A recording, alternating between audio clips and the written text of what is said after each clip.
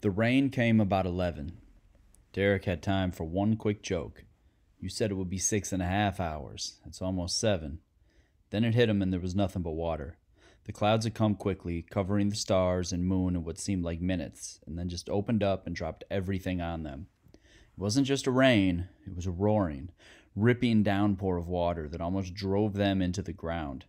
They had moved back into the lean-to try to get some rest since the mosquitoes partially lessened, but the temporary roof did nothing, absolutely nothing to slow the water. They were immediately soaked, then more soaked, sloppy with water. They tried moving beneath some overhanging, thick willows and birch near the edge of the lake, but the trees also did nothing to slow the downpour, and finally they just sat, huddled beneath the willows, and took it. I have, Brian thought, always been wet. Always. Even my soul is wet. He felt the water running down his back. He judged it to be about the same rate as the faucet in a kitchen sink at home, and it made him think of his mother, sitting at the table, the dining room table, with a roof. He'd forgotten how nice a roof could be.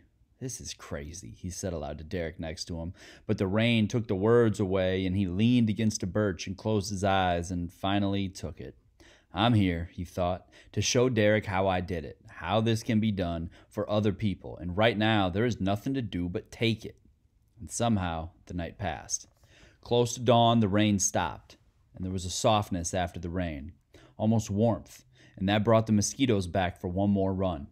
By the time the sun came up, full up over the lake and brought the warmth, Brian felt like he'd been hit by a truck while playing in a puddle.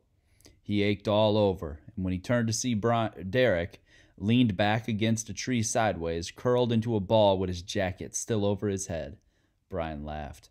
This sound awakened Derek, who was not really asleep, and he looked out of the jacket. What's so funny? Brian shook his head. I guess it's not funny, but you look so miserable. You ought to see yourself, Derek grinned, kind of like a drowned rat. That's about how I feel. They stood, and Brian moved down the shore of the lake. He stripped his clothes down to his shorts and wrung them out and hung them on some branches to dry. This day, he thought, this day we must find shelter and a firestone and get a fire going and some food. Hunger was already there. Not the kind that would come later, the cutting kind he remembered so well, and that still made his mouth water when he walked past a grocery store or fast food place. But it was there.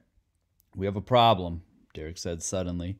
He had moved down to the lake shore as well and had stripped down to hang his clothes to dry. That's for sure, Brian said.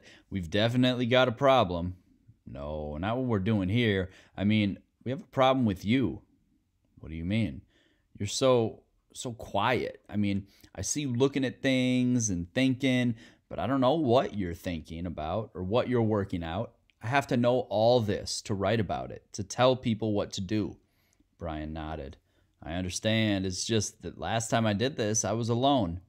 I would have killed, Brian thought suddenly, for someone to talk to, someone to share it with, someone to hear me, and now that I have someone, I don't talk. It's kind of strange having someone here with me. Derek nodded. That's what I mean. You have to tell me everything, externalize it all for me, so I can write it. Derek moved back to the lean-to where he'd left the radio in his weatherproof briefcase. Inside the briefcase, he had notebooks, each one in a plastic bag, and he took one out now with a pencil and began to write carefully. When he'd written something, he looked up at Brian, waiting. All right, I'm ready. Externalize, Brian thought. How do you externalize? Well, I'm thinking now that we should make sure we get shelter today, and then get a fire today, and get some food today. I sound like a catalog, he thought, like I'm reading a telephone book. Derek nodded and started writing, and Brian thought of what he really wanted to say. We should grab the radio and call for the plane and go home and eat a hamburger and a malt, maybe 8 or 10 Cokes, a steak, some roasts, and pork chops. He shook his head. There, Derek said. What were you thinking there? Brian stared at him, then shook his head. You don't want to know. Just junk. He walked away into the day. It was enough. Enough of talk. Enough of externalizing. Another night like last night would kill him. He left his clothes to dry, but wore his tennis shoes and noticed that Derek did the same thing, although he carried the notebooks as well, and Brian set off along the lake shore to the left. Rule 1, he thought, don't leave the lake shore or you'll get lost. Then he remembered Derek and said it aloud. "Thank you," Derek said, rather properly. Standing in his underwear, holding the notebook, he looked exactly like somebody out of an old, funny movie, and Brian had trouble keeping a straight face. "That's exactly what I mean by externalizing. We're looking for a firestone, a shelter, and food, all at once. Always. Always you look for food. There, up along the edge of the clearing, you see those stumps?" Derek nodded. "Those will be a good bet for grub worms later." "Grub worms? Sure. Bears eat 'em. Love to eat 'em. I can't eat 'em yet, but by about the third day, if we don't find something else or get some fish, they'll probably be looking pretty good." "Grub worms?"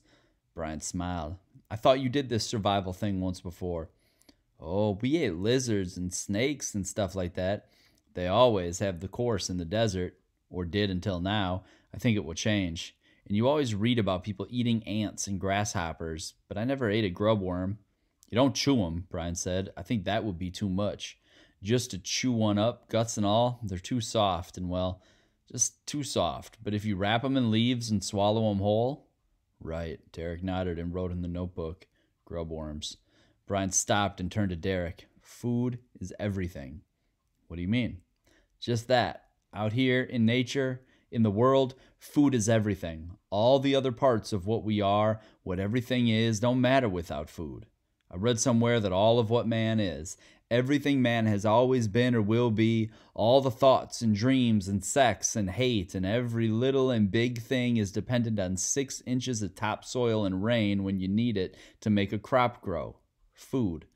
You sound like you've thought this out." "That's all I did. Think of food. You watch other animals, birds, fish, even down to ants. They all spend all their time working at food, getting something to eat. That's what nature really is, getting food. And when you're out here having to live, you look for food. Food first. Food, food." They moved through the day that way. During mid-morning, they found some raspberries growing in a brush pile. It was not a thick stand. It would maybe have been enough for one person, but with 2, it was skimpy. Still, there were some, and they worked through the brush in their underwear, eating every berry they could find. Later, they also found some choke cherries, what Brian had called gut cherries, but Brian shook his head. "Later, if we have to, and then in small amounts." Brian kept moving along the lake, waiting, walking and waiting, and he realized at length what he was waiting for, what was in the back of his mind. Luck. You move and you watch and you work hard, and you just keep doing that until luck comes. If it's bad luck, you ride it out. And if it comes the other way and you have luck and you have good luck, you're ready for it. They had good luck in the middle of the afternoon, and as so often seems to happen, the good luck came about because of bad luck.